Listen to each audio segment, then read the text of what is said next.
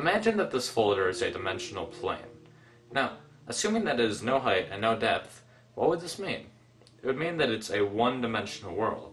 So if, hypothetically, an organism was living inside of it, it would only be able to move in a linear path forward and backwards in a straight line.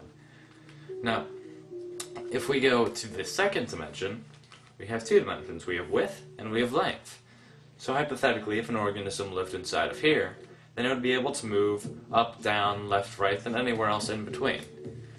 And a two-dimensional world is comprised of an infinite series of one-dimensional worlds stacked upon each other.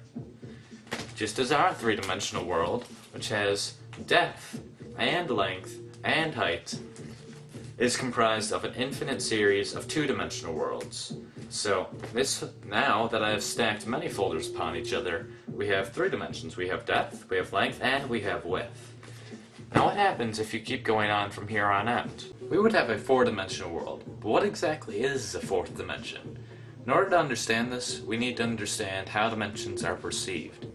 We live in the three-dimensional world, but despite that, we actually view things to be two-dimensionally. Take a perfect sphere, for example.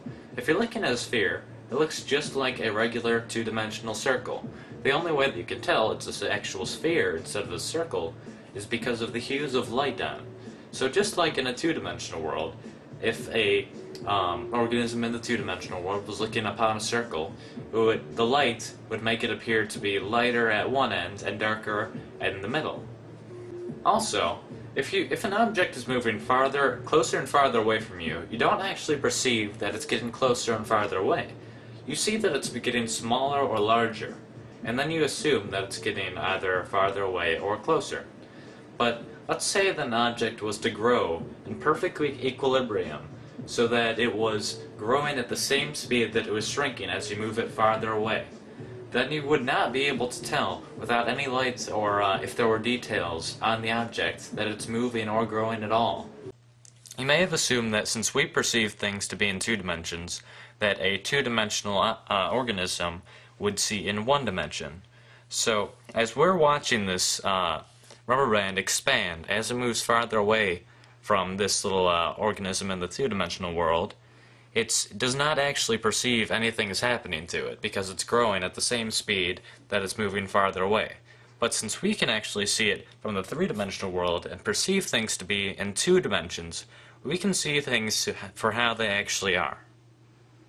The reason that the two-dimensional organism doesn't see things the way they really are is because the two-dimensional organism sees things in one dimension, just how we, three-dimensional creatures, see things in two dimensions. So in a way, we don't really see our world the way it truly is. A four-dimensional creature, however, seeing our three-dimensional world in three dimensions, would be able to see through things. It would be able to see absolutely everything, just as we could see if there was several organisms spread along a 2D environment on your floor. You would be able to see inside houses. You would be able to see inside of people. So if a two-dimensional world, a flat surface, is just made of an infinite amount of lines, then the 3D world is just made out of an infinite amount of planes.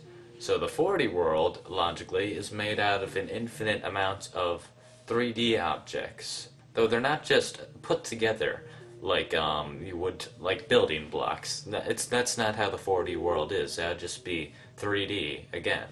So in order to understand this, we need to understand the logical progression of mathematics in our world. Imagine that this connects piece represents the first dimension. It's simply a straight line, which is basically what the first dimension looks like. And if you add 3 more of these straight lines and connect them so that adjacent sides are perpendicular and opposite sides are parallel, then you have the basic shape of the second dimension. You have a square.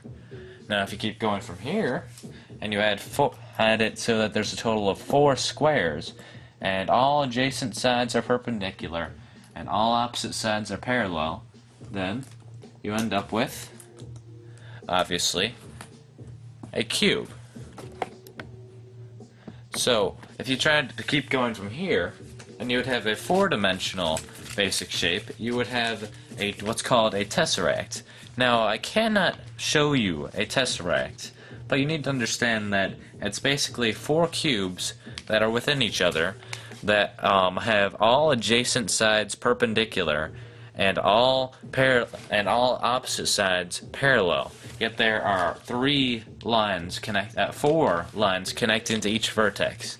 So a tesseract would look somewhat like this picture. Now that's not exactly what it looks like, because this is a 2-dimensional depiction, and obviously not all of the lines are straight.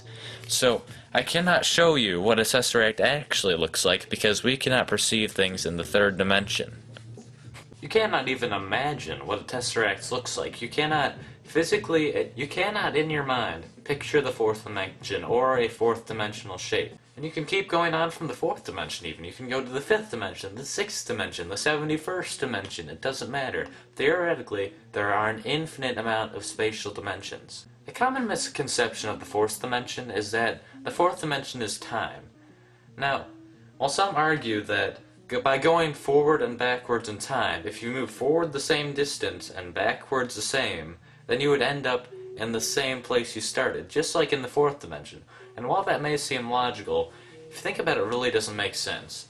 If you imply that the 4th dimension is actually time, well, first of all, time is not spatial. There's a difference between space and time, quite obviously.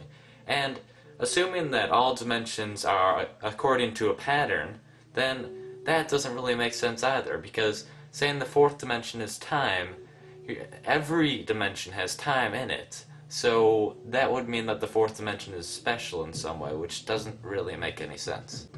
Another reason this doesn't make sense is that we very, very, very slightly travel through time whenever we move due to the distance that light takes to get to our body.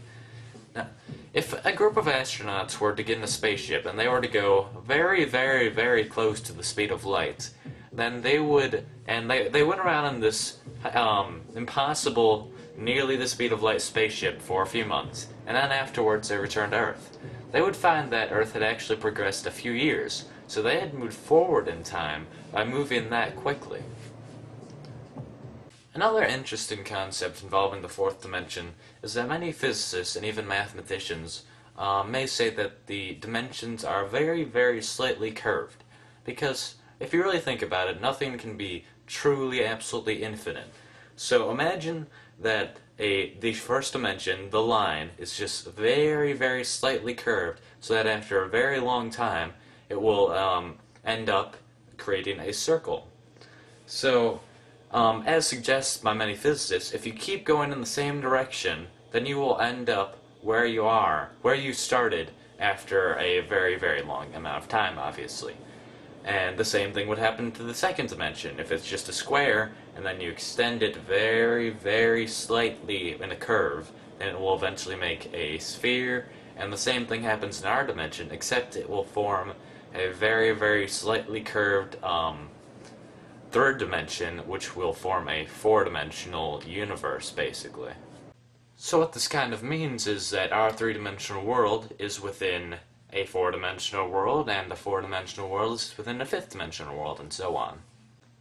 Now, I did say that nothing can be truly infinite, but if this is true, and a dimension is really within another dimension, within another dimension, within another dimension, then I'm implying that there's an infinite amount of dimensions, which is the only problem I really have with this theory. I'm not sure if it ever stops, or if infinity is really even possible. We don't know that. Thanks for watching my video, and I hope this gave you a better idea of what the 4th dimension is.